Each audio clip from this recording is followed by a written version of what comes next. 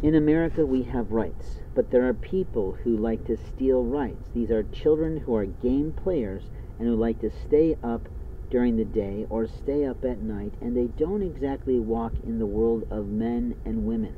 In other words, there's a type of system in America that encourages people to go off to college and become something new, and become an adult, and become something as a part of your crew, in your company, in your employment, in the service to you. And openly, there are many people that never quite make it to college because of finances or difficulties or educational problems or simply insecurities, or maybe it's a lack of intelligence. They just don't have the ability to do that. And that's okay, because there's all kinds of certifications across America today that would love to take those children into them. We have kids that are great at cooking, but they're too arrogant to allow those skills to perform the right duties for them to make really good earnings.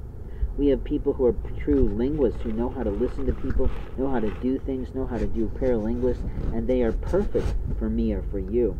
But the reality is that every human being has the right to choose or not choose whether or not they're going to work. We all have the right also to choose and really not be mused, but decide how we're going to work. In my work, I choose to work a several-hour day shift, and that's how I make my income. The truth is, I usually make my money in about 15 minutes flat, and that works for me based on what's happened to me and how I live my life today versus how I lived my life in the past.